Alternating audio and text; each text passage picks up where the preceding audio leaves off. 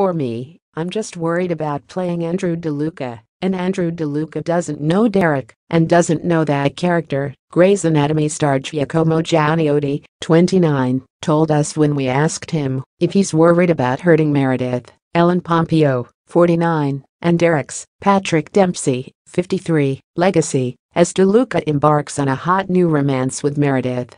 DeLuca is not thinking about Derek. DeLuca knows Derek in the context that Meredith had a partner who she lost, who was the great love of hers, but me, Giacomo the actor, those aren't things that I'm considering. I'm just trying to do what's best for right now and just being in the present and making this present relationship between my character and Ellen's as real and as genuine and as romantic and beautiful and love-injected as it possibly can be.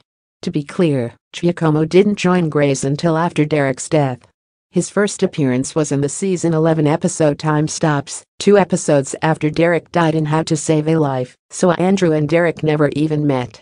As an actor, we could see why Giacomo wouldn't want to think about all the history Derek and Meredith had together since his character never truly saw that firsthand. Giacomo is focusing his attention on what's in front of him, and as huge fans of the series, we can certainly appreciate that. And as much as we loved Meredith and Derek together, we've also loved what's blossoming between DeLuca and Meredith. You too can love both relationships.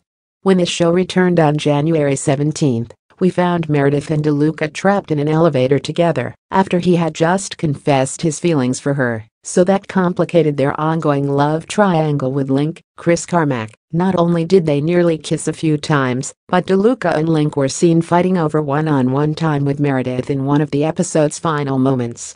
And at this time, it's still unclear what will happen moving forward. As Giacomo previously told us, we're currently filming episode 15 and continuing to explore both relationships. Both Link and DeLuca's relationships with Meredith. And like I said before, I think it's kind of a little bit like a chess game of one moving forward and the other one moving forward in this slight lead, and then another person catches up, and then the other person's